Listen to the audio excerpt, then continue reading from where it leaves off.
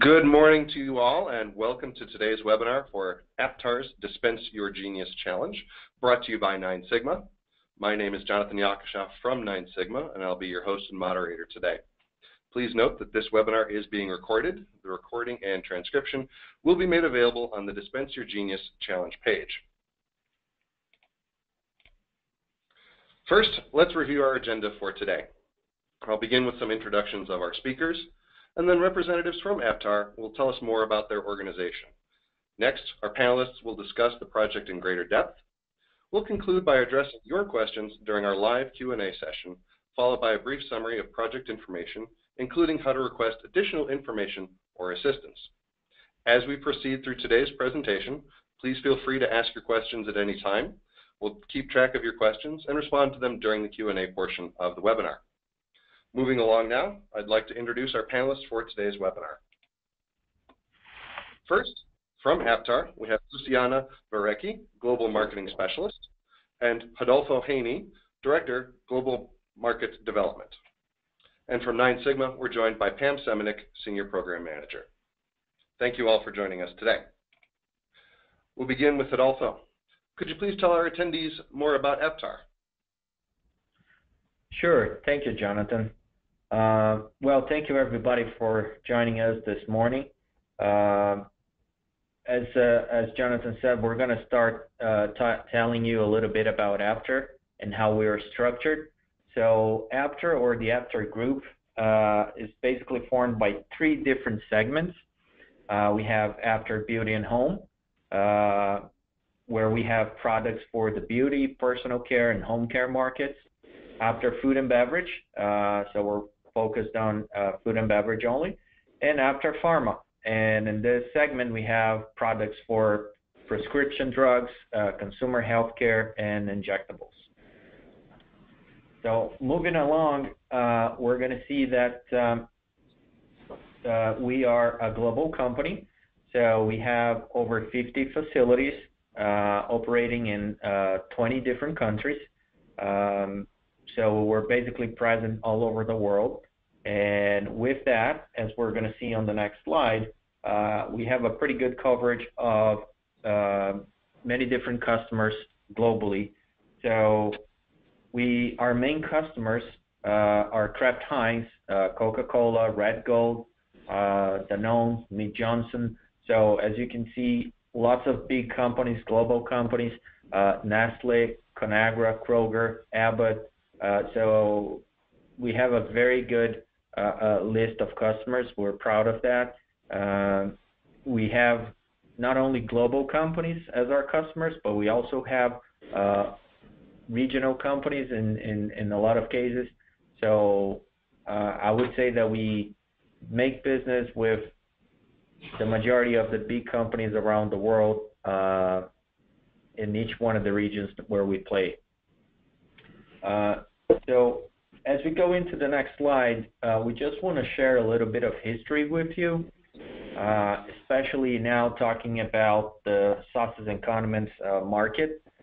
So when we think about packaging in that market, we're going to see that for actually centuries now, the main packaging was mainly glass bottles. So in the beginning, we had glass bottles with corks and then glass bottles with metal lugs. And it actually took a very long time for that to start evolving. So, and I would say that the first big innovation came in the 80s when the plastic bottles were introduced to this market.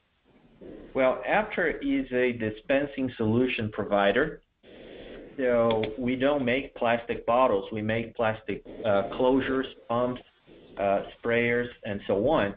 And with that plastic bottle, it actually enabled us to have a plastic dispensing closure. So we created a flip-top closure that improved consumer experience when using a plastic bottle, because now they were able to squeeze the bottle to get the product out. Now, in the early 2000s, we changed that a little bit, and we revolutionized the market once again when we introduced what we call the inverted line of products, So we created a closure with a silicone valve that would give customers and consumers a lot more control over the amount of product that they were dispensing, and enable the packages to be inverted, to be upside down. So as you know, and it's a very known as consumers, ketchup bottles or mustard or mayo you use to tap at the bottom of the bottle to get the product out, or you would have to squeeze the bottle really hard. So by inverting the packaging, we allowed a lot more control and, again, an improved experience to consumers. So now as we embark in this journey, looking for the next big idea and what is the innovation we're now going to bring to the market, that's what we're trying to do. Again, we're trying to improve consumers' experience and give them something new that can revolutionize the market once again. And that's where your ideas are going to be very welcome and have a very important role in this project. So when we look at the existing dispensing solutions for sauces and condiments, these are the main components that we typically see. So we usually have a flip-top lid. So it's a closure with a valve, a silicone valve in it. The valve is there to allow more control, as we said, but also it helps to avoid product spill or leakage. And then we have a liner. We have typically an aluminum liner, and this aluminum liner is there for basically two main reasons. Besides providing safety and protecting the product inside by giving a good oxygen barrier, it also helps on the product sealing, especially during the supply chain, during transportation. So between the moment where the product is being filled into the container and the moment that that package is going to reach the consumer. So those are basically the three components that we have in the existing solutions. And they're all there for certain reasons, as we're going to see on the next slide. So basically, the existing challenges that we have when we talk about sauces and condiments packages is, first and foremost, is the sealing performance. So the closures are there as a primary reason to seal the bottle, seal the container, so you don't get product leakage throughout the distribution. But also there are many other reasons why we have a closure or a sealing solution there. So as I mentioned, oxygen barrier is one challenge that we always need to be conscious of. A lot of products, they're oxygen sensitive, so they could be sensitive because of oxygen might cause discoloration, or it might actually degrade the product inside. So there are different reasons why we need a good oxygen barrier to be put in place. Also, the closure can act as a clean dispensing solution and also allow for a total dispense of the product that is inside. So it's important to have a good balance between those, so you can have you can add value to consumers as they're using the product. It has to be simple. It has to be easy to use. It has to be intuitive for consumers to use. Of course, scalability is important. There are billions and billions of sauces and condiments products in the world, and the solution that we want to develop needs to be something that we can scale and produce in different regions and different places. Convenience. So consumer convenience is probably one of the buzzwords today that we hear the most. So bringing convenience to consumers is very, very important in any market, and in this market is no different. Safety, not only from a product perspective to keep the product safe inside, but also to keep the consumer safe. So tamper evidence and make sure that the packaging is arriving at the consumer house and has not been tampered with.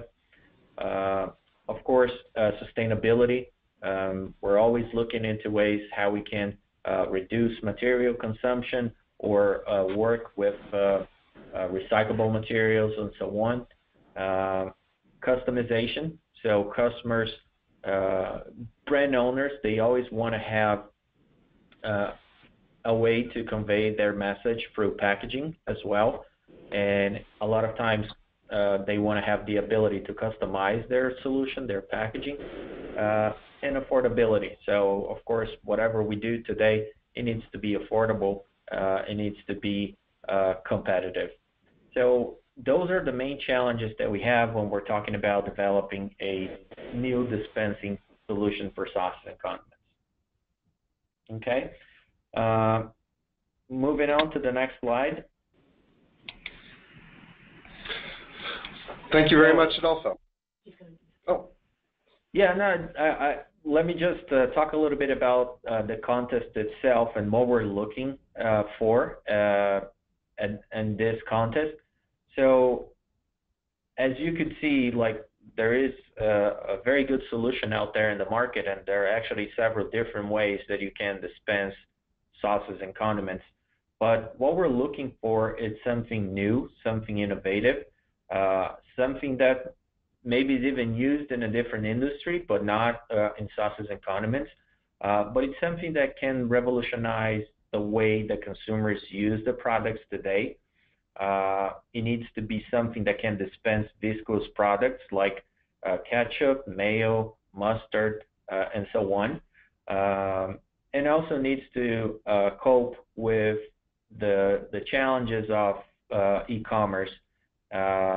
So e-commerce is growing, and it's growing fast, and with it, it's changing a little bit the way that the supply chain works. So what we're looking for when we talk about something revolutionary or innovative, we're looking for functional design elements. So it can be something that is going to change the design of the solutions today, not from an aesthetic perspective. So we don't want just something that looks different, but it has to add functionality to it. It could be components. So we could be talking about a different component that can be integrated to our existing solutions today, or it can be a brand new technology or a technology that is new to this industry.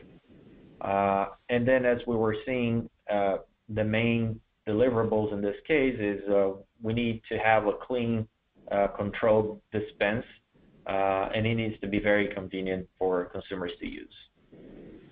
Okay. Very good, Adolfo. Thank you. We'll turn now to Pam Semenik from NineSigma.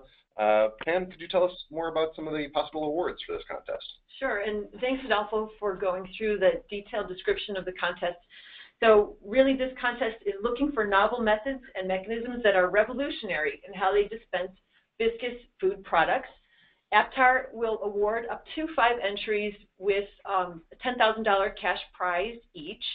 And also, the prize winners will have the ability to work with Aptar to develop your solution in greater detail.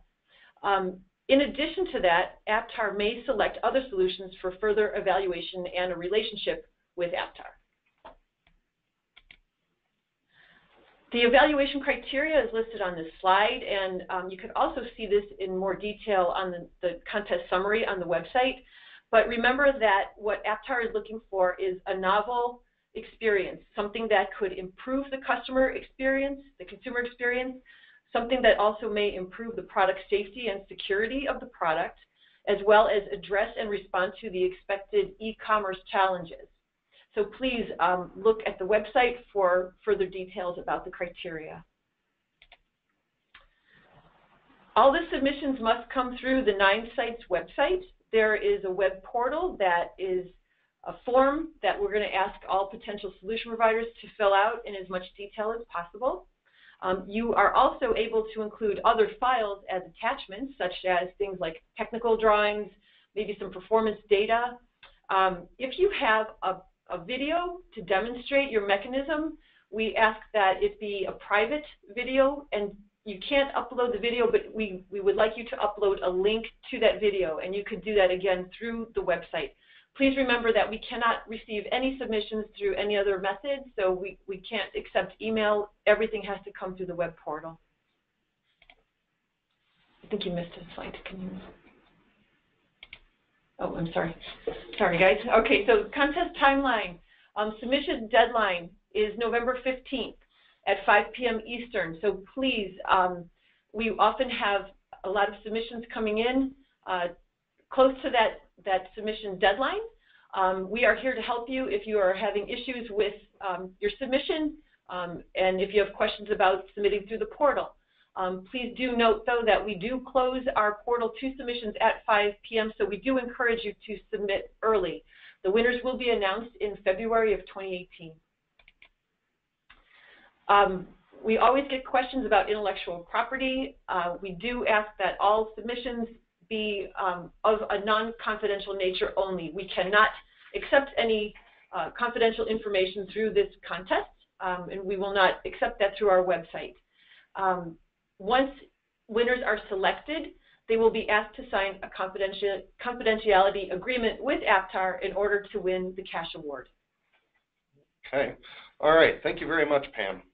We are now to the part of the webinar that involves frequently asked questions. These are questions that are either common to other NineSigma projects or ones that have already been asked via the NineSigma Provider Help Desk. Our very first question: can one person submit multiple ideas or entries? Pam, how about you take that one? I can take that one. And actually, Hidalgo, if you want to jump in too on any of these, that's great. You can submit multiple ideas, but please put them in as separate entries. So if your ideas are different, significantly different, we don't want you to lump them all together. We do want you to create a new entry for each idea. Okay, great. Rodolfo, I think this next one will probably be for you. Why is a CDA, a confidential disclosure agreement, necessary for post-challenge interactions? Yeah, so basically, I think this is a protection for both parties.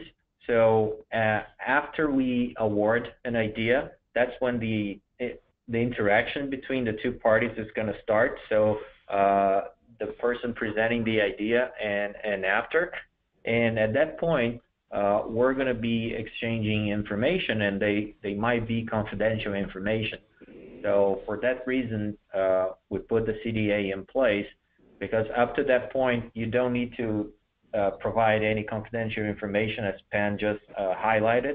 But maybe in order for us to be able to understand or better understand the solution or replicate and test, we might need to have access to confidential information.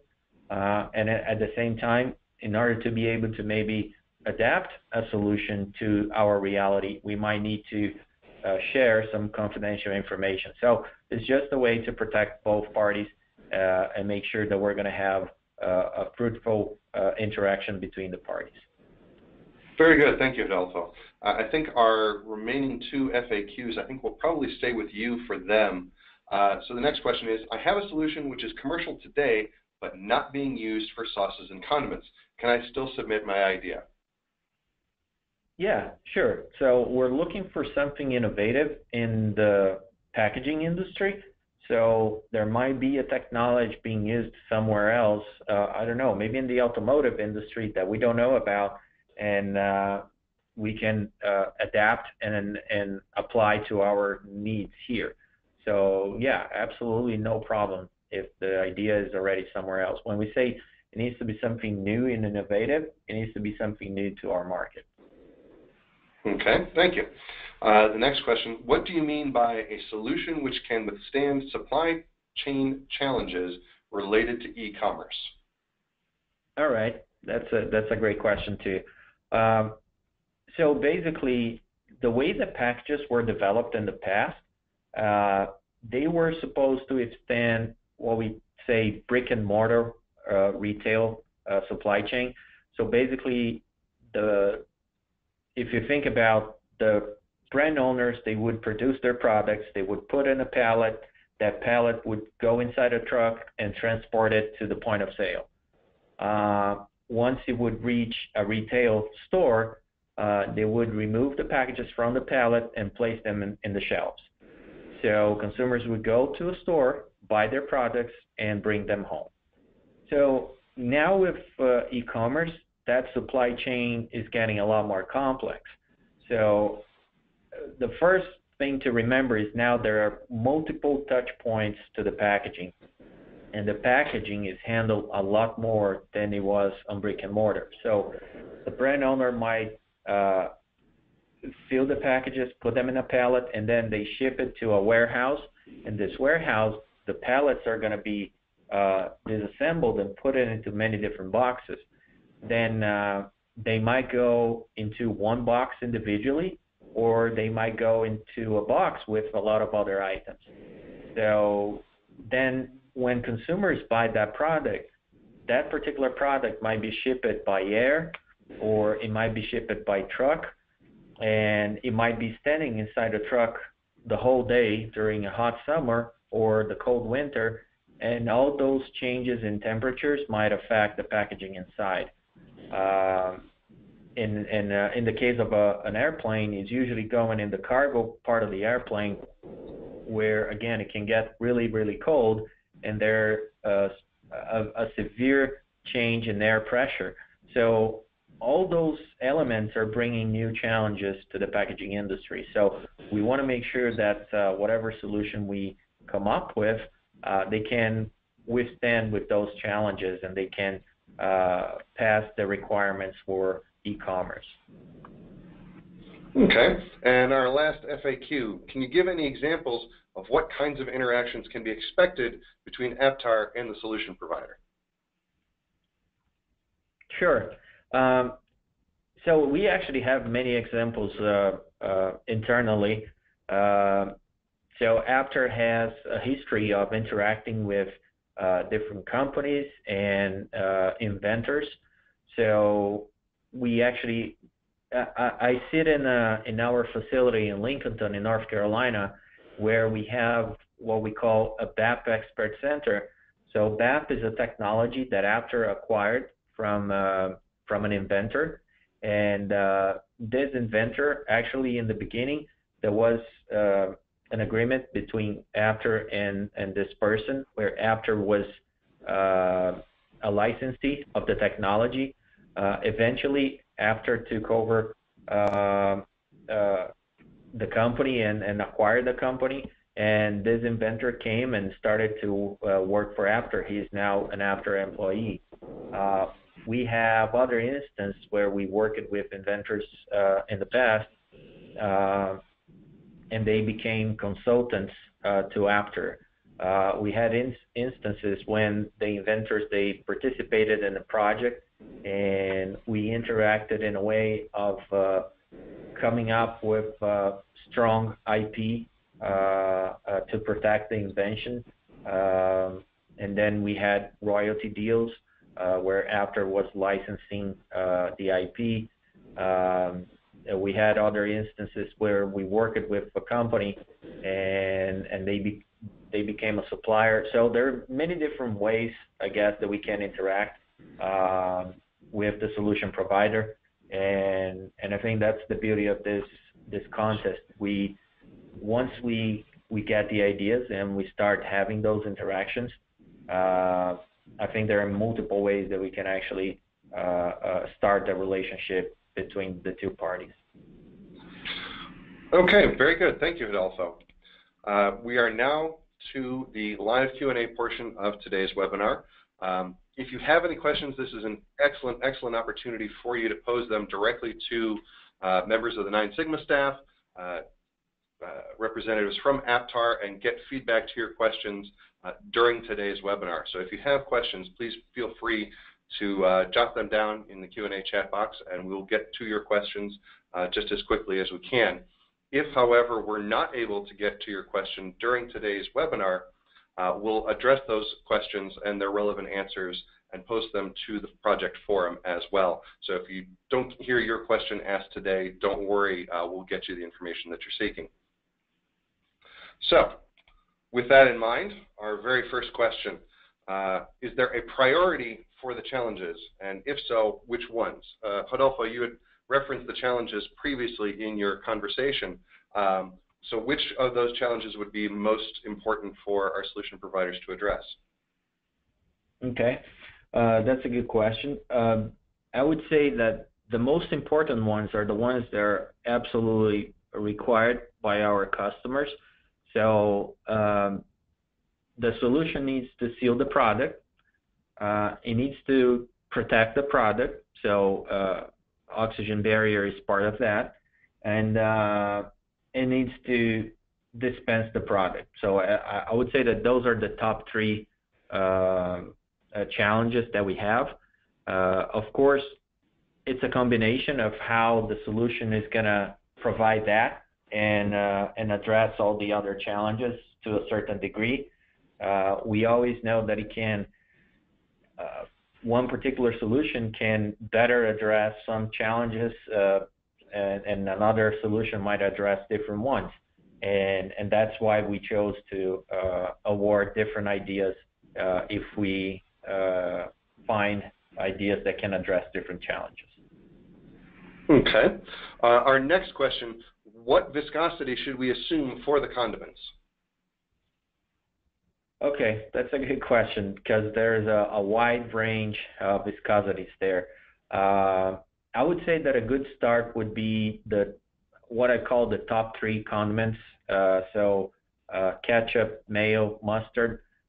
Those are the most popular condiments in the world. Of course, there's a lot more than that. And even within those three products, there is a range of viscosity. So if you start with those products, and you can find those products in any supermarket, you can start testing with those three products, and that's a good place to start. Even if you have a solution that works really well with just one of them, that's not a problem. As long as it's the product being tested or the solution being tested with some of those products are within the sauce and condiments category, we should be okay. Okay. Our very next question. We have a product that is probably not for condiments, but more for liquid, powder, or granule additions. Would that be of interest to Aptar? That's a great question. And we, as part of the rules for the contest, one of the things that we say is that we are open to receive different ideas. One thing to highlight is that there are some condiments that are very liquid as well. So if you think about soy sauce, it's a sauce, it's a condiment that is also used. So it's very liquid, and it can be also an application there. But even if we don't find the idea can be applicable to sauces and condiments, we might still be interested and pursue something further with that particular solution provider. But if we cannot fit in any category within sauces and condiments, we might not be able to award that idea. So since this contest is specifically, and we had to do that so we could create some boundaries and make it clear what we were looking for, we defined it that the sauces and condiments market was the market we were targeting.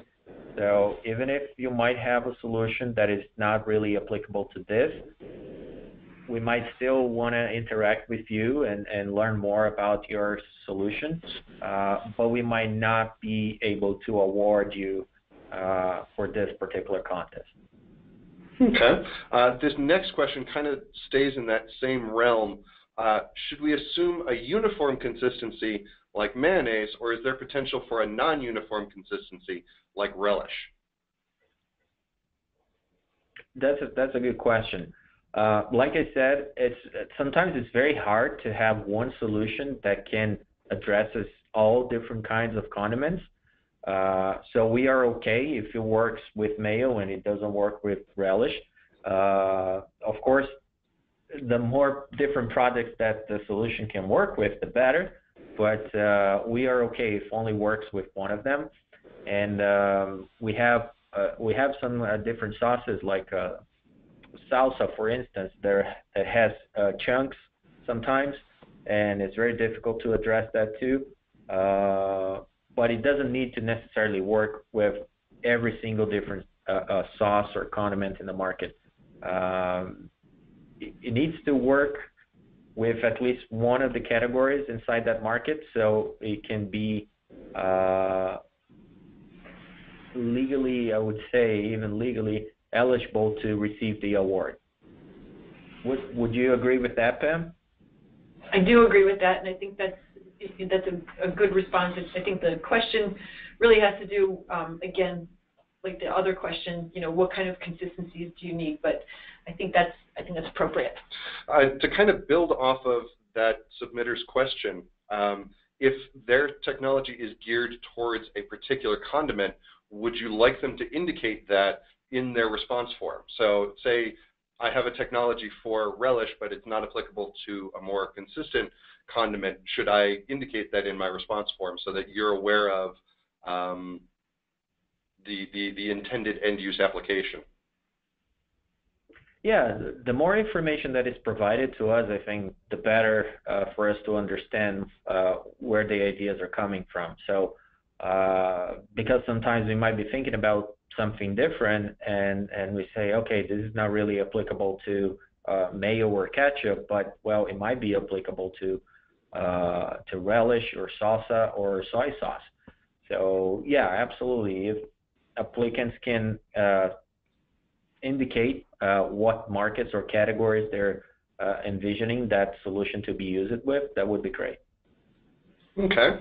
Our next question, is it correct that the solution must be a closure or a part of a closure and not a design of a container such as a bottle?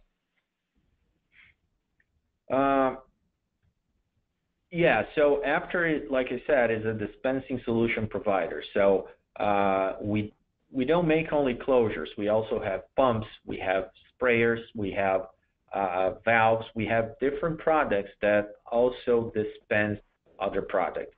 So if that, let's say if that solution requires a specific closure in a specific bottle, that's okay. So if it needs to work, if the idea needs to work in combination of a closure and a bottle, I would say that yes, we're interested. If the idea is only a different bottle and the bottle can be used with many different closures or any solutions out there in the market today, then that wouldn't be part of our business or part of our core business, so we wouldn't be so interested in that. So hopefully I addressed the question. I think so. For the individual who submitted the question, if Adolfo didn't quite address your question, please feel free to expand on your question. We'll try our best to circle back to it. In the meantime, our next question, my invention requires an outside power source. Is that acceptable? Yes, sure. So I think that as we're seeing, consumers are getting more and more interested in integrated solutions, and with the Internet of Things and the way that people are looking into making everything electronically, and yeah, absolutely, it can be a solution by all means. Okay. For our next question, it kind of goes to the end user. Can we design our technology for a particular community, for example, senior citizens? Absolutely, yes. Okay. It could be senior citizens, it could be kids. Sorry to cut you, Jonathan, but yeah, it can be applicable to a particular demographics, no doubt about it. Okay. These next two questions are related, so I'll ask them together. First question is, what sort of performance data would be most compelling? And the related question is, will a lack of performance data hurt my chances of winning the contest? Well, like I said, the more information is provided, the better we can evaluate the idea. If you have an idea that has been tested and proved, that's always great to know. But if you have an idea that it hasn't been tested or if you don't have enough data, I think that's something that we can bring our expertise in and address it. So yeah, we can still choose to award an idea, even if there's not maybe enough data to prove on it. And that is probably going to dictate also how the interactions are going to be moving forward. So we had cases, and coming back to that question where how we interact with solution providers, we had cases where people only had an idea on a piece of paper and they had this functionality in mind and they didn't have the resources, the money, the time, whatever the case was, to build a prototype mode and test it or do consumer research or whatever the case was. And we said, okay, we can work in all of that. We can fund all of that. And we negotiated an agreement that was good for both parties. So yeah, absolutely. If you don't have the data to prove everything, but if we see merit in the idea, we might want to award it anyway. Okay. This next question goes to post-contest timeline. How soon after the contest should a technology be ready for commercialization?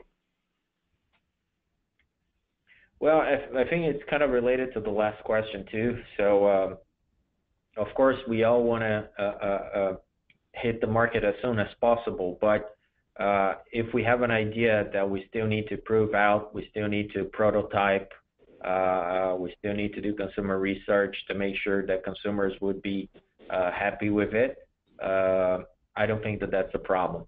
Our target when we're developing new products is to have something in the market between 12 and 18 months. So I think it's going to be very hard that we find like drop-in solutions where we can simply start producing and applying to our existing products the way they are today. So we are totally prepared to make the investments that are necessary to adjust them to our reality and then commercialize them within 12 to 18 months afterwards. That's the ideal target. Fantastic, thank you. Before we proceed with our next question, let me just encourage our attendees today to ask your questions during today's webinar. As you can tell by listening to Pam and Rodolfo, they know this project inside and out, so if you've got questions, now would be a fantastic opportunity for you to pose your questions to them and get feedback very, very promptly. That's not to say that after today's webinar you won't be able to get that information. We'll actually discuss that in a little bit here, but now would be a great time to pose your questions to these well-informed representatives. Moving on to our next question, what volume container is this dispensing technology intended for? Okay, well, there's a big range there as well. So depending on the country, the region where we are, and even depending on the product, it can go from 50 grams to maybe 500 grams, or from 100 mLs to over 1 liter. So I would say that the range that we're looking for is what people typically use in their day-to-day. So it's for the products that you usually keep in your fridge at home. So usually, if we think about, we're not looking too much for solutions for being used in restaurants where they're typically using very large packages, right? That market is significantly smaller. So when we look at solutions for those markets, they tend to be very different from the markets that we are in today. So having in mind that, as we said, our main customers are Kraft Heinz, Unilever, P&G, Nestle, so they are consumer good companies supplying to consumers like us. So I would say that is the typical range that you would find in your fridge. Okay, great. Our next question circles back to the question of end users. If a technology would have multiple end users, should we submit separate proposals or just mention the target markets on a single submission? Rodolfo, I think I'll take that one. If the idea is the same for multiple target markets, then it should be one separate, it is one submission. If the idea is different based on what that target market is, then by all means, create a new submission. However, it's really all about the idea itself and not the end market. Okay, thank you, Pam. Did you have anything that you'd like to add there, Rodolfo? No, I totally agree. I think that's spot on. Okay. Our next question, are there specific dispensing technologies that are not of interest? Well, I would say technologies that we already have. So if you go to our website, you're going to see a wide variety of products that we have today. So as I mentioned at the beginning, we're not looking for a new design of flip-top closure because we have that, and just changing the design is not going to add any functionality to it. Just changing the aesthetics of it is not going to add any functionality. Now, if you have a change in design that can be adaptable to our solutions and is going to bring a new functionality to it, then we are definitely interested in that. So it can be something that is, I don't know, maybe inside a closure or a pump that is going to bring a different functionality to them. Then I would say, yes, we're interested in looking at that. Okay. Our next question goes to kind of the actual dispensing of condiments. And the question is, are you looking to target a specific volume for each dispensing or a specific orifice size? Should dispensing volume and orifice size be variable? That's a good question. And back to that question about viscosity, those are usually the ways that we address that issue. So if we have a solution that works really, really well with ketchup, it might not work really well with mayo because of the different viscosity. So usually by changing the orifice and some other design elements, we can address and correct and perfect the performance so we can address different viscosities.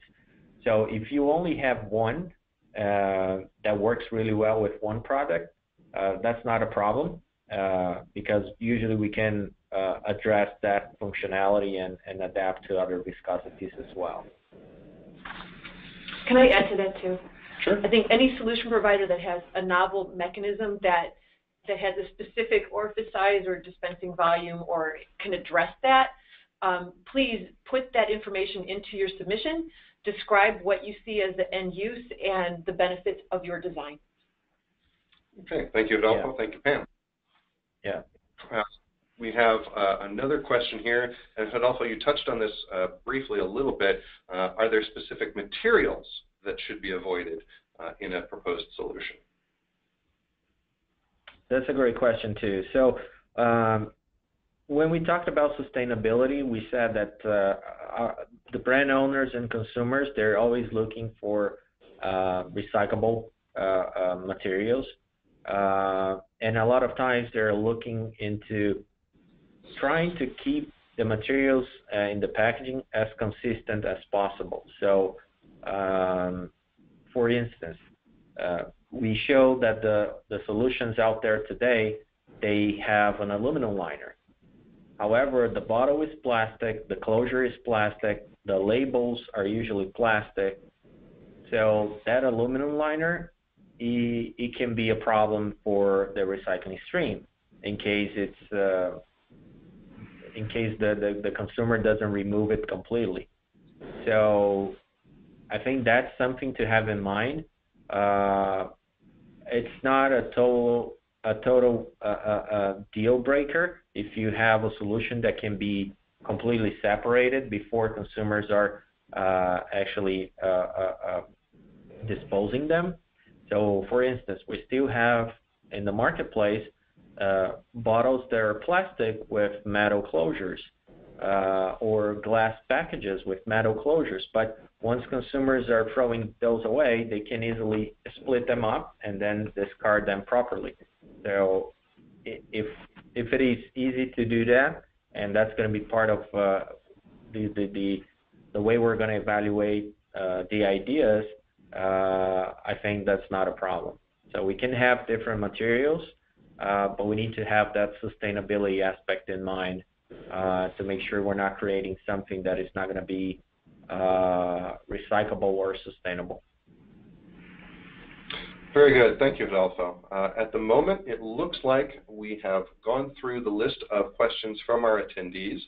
To our attendees, if you think of a question that you'd like to pose to either Pam or to Adolfo, don't worry, we'll have some additional information here in just a moment about how you can get answers to that question.